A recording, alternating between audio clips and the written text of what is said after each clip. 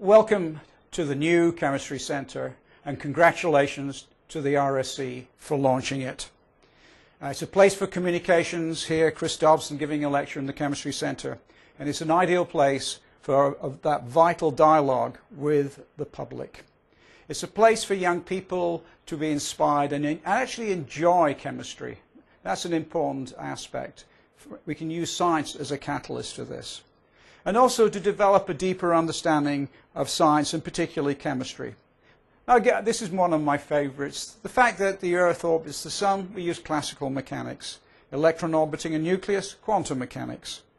Quantization, we have angular momentum. So J is 0, 1, 2, 3, 4, 5. And there are two J plus 1 orientations of a spin axis. When J is 0, 2J plus 1 is 1.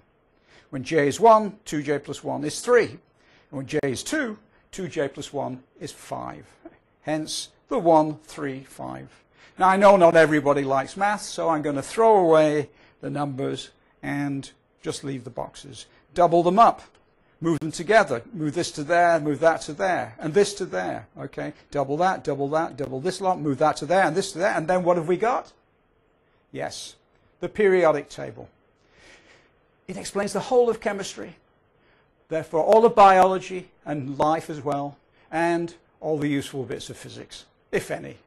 Well, of course, chemistry is that massive part of physics that applies to our world, the material world, the biology and everything else. And it's based on the numbers 1, 3, and 5. So let's wish the Chemistry Centre well for the future, because through places like this, the chemistry of the 21st century will help to change the world yet again, and hopefully will lead to survival of not only the rainforest, but of civilization. Thank you from Florida.